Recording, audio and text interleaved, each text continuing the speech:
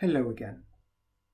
Today I'd like to talk about a phrase that those of you who've ever been to a yoga class or on a spiritual journey, who have spent some time in any kind of retreat, will most likely have been confronted with.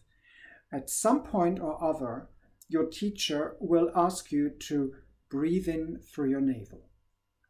And most of you at that point in time will have thought, what in the world is he or she talking about?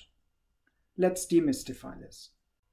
It's important to understand that when you're dealing with energy, be it Kundalini energy, white energy, anything you can imagine, those are visualizations of things that actually happen.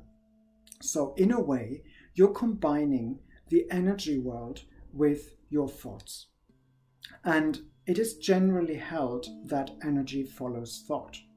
So when your teacher asks you to breathe in through your navel, what you're doing is breathing in like you normally do through your physical apparatus to breathe. But on a visualization level, you imagine that while you're breathing in, that energy you breathe in doesn't go in through your throat, but through any other place in your body. That could be your navel, that could be your third eye.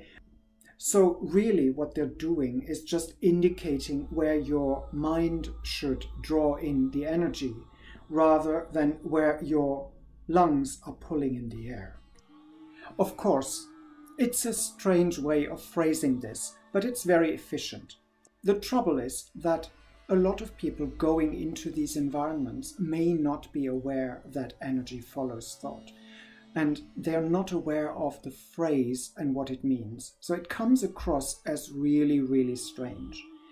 It needs to be explained. But on the other hand, you can't expect any class to start at the very beginning. So many of us have just sort of figured out what it means. And then when it's explained at some point, it made perfect sense.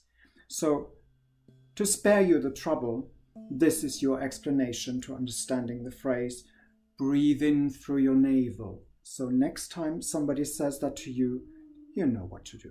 And you don't think that you've ended up in some kind of strange cult. Keep that in mind and be well.